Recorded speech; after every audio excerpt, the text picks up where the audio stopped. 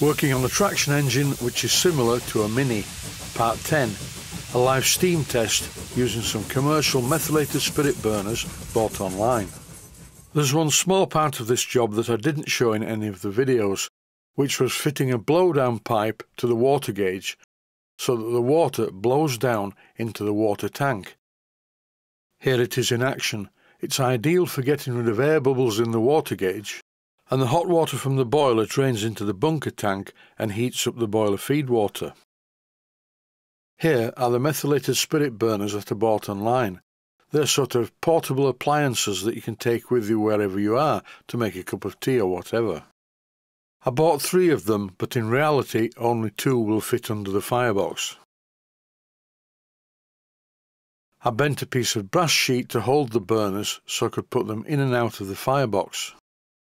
This is for test purposes only, it's not a bodge, and if the steam test is successful, I will make a proper burner for the traction engine using the parts from the commercial ones that I bought. I don't need the outer cases, I just need the parts that are covered in gauze, and they will fit into a burner holder that I will make myself. Being sensible, I should really use a syringe to fill these meth burners, because pouring it from the bottle meant that the meths went everywhere, including onto the bench. All of the surplus methylated spirit was wiped away with a cloth before lighting the burners, as I didn't want to do an impression of the Wicker Man. Health and safety warning: once you wipe away the meths with a cloth, put the cloth a long way from the point of ignition. With all the excess methylated spirit safely removed, it's time to light the burners. This is new territory for me, I'd never used them before. I carefully picked up the burner assembly using a pair of long-nosed pliers and placed it in position in the firebox. I immediately had a problem that when I pushed the burner tray all the way in, the burners went out. Because when I did this, they were too far back in the firebox where there must be a shortage of oxygen. I experimented with the positions of the burner and found a position where they didn't go out. And here I'm just checking the burners to make sure that they were both lit, and they were. With a proper burner tray that I will make shortly, I need to make sure that it holds the burners in the correct position. With these initial experiments, it showed me how well the burners performed, and they really are quite good. Not exactly a raging inferno, but given enough time, they should be okay. I like methylated spirit as a fuel. Unlike gas, you don't have the complexity of an umbilical cord to the gas tank and somewhere to put the gas tank. This fitting on the top of the cylinder, which is soft soldered into one of the safety valves, is an airline input, and here I've screwed the cap in position using a new O-ring. This is the lubricator. I modified the cap to make it very easy to remove, and here I'm removing it using a screwdriver. Then I add a few drops of steam oil into the hole in the unit. I replaced the cap, and that should take care of the cylinder lubrication for quite a while. This engine runs on very low pressure and very wet steam, so the water would lubricate the cylinder if I didn't fill this with oil, but I'm taking no chances. By this time the spirit burners had run out of methylated spirit, so I removed the assembly from underneath the firebox, refilled them with methylated spirit, cleaned up all the mess and relit them. This time the flames looked a lot better than they did originally. I wonder why that is. I have a sneaking feeling that because this traction engine has been run on compressed air, some oil in the firebox may have run down onto the burners. But I don't really care because the fire is now much better. I very carefully placed the burners back under the firebox. After the first burner filling and subsequent ignition, the boiler is warm. Not hot, just warm. It's quite a big boiler for such a small burner. To give it a chance to raise some pressure, I thought it would be a good idea to close the regulator. At this point, I must admit I didn't know what was going to happen. There is no steam just yet, and I left it for quite a while until the methylated spirits ran out again. Even at this stage, when I rotated the flywheel, with the heat, it wanted to go. Filling number 3, being very careful not to flood the bench. This was very difficult. I should have used a syringe, but they're up in the other workshop. I'm in the workshop that's attached to the house.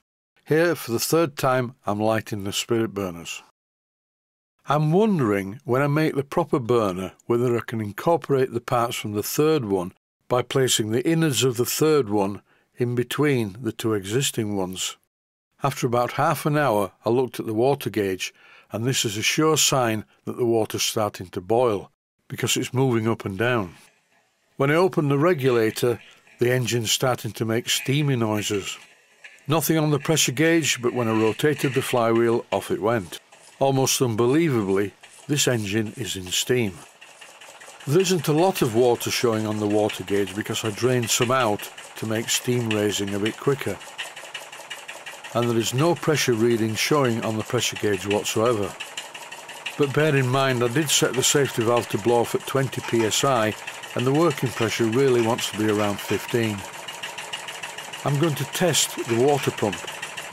I closed the water bypass valve and opened the regulator, but at a high speed I could hear the balls rattling in the check valves. A simple solution for that: slow down the engine. Here I'm experimenting with the bypass valve, which controls the amount of water that either goes to the boiler or returns to the tank. This is early on in the steam test, and I didn't want to flatten the pressure too much.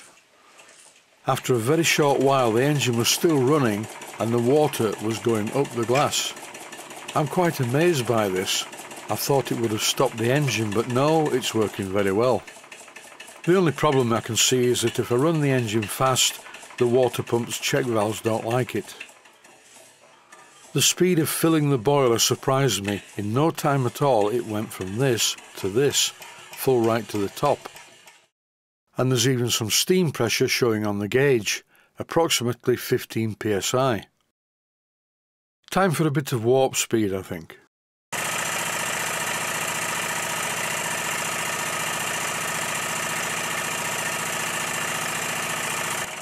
I blew down the water gauge to remove a bubble and once again closed the bypass valve to feed some more water into the boiler. I am so surprised by the efficiency of this engine. 15 psi, and it runs like a big traction engine. The thing is though, will it move its own weight? It certainly runs slowly very well indeed, and miraculously there aren't any steam leaks from the glands. I'd no need to worry. When I put the engine in gear and ran it across the bench, the first thing it did was run over my screwdriver.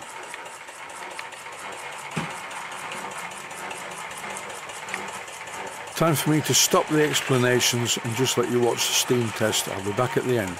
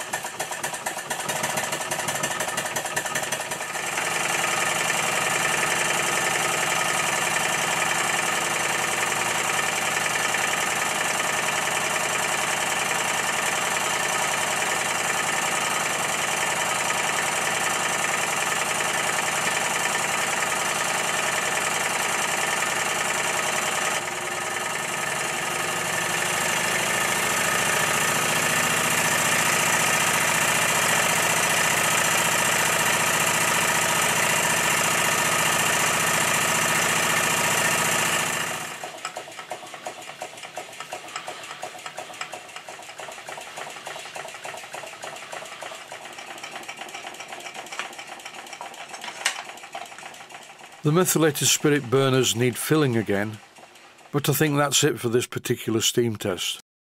There will be another when I make the new burner assembly. But that's it for now. All I have to say is stay safe, stay healthy, thanks for watching, and I hope you found it useful. Please take the time to visit my main Steam Models website and click on the section of the website that says Video Playlists. And by doing that, you can find other videos that you may like to watch. And by using the playlists, you can actually watch the videos back to back.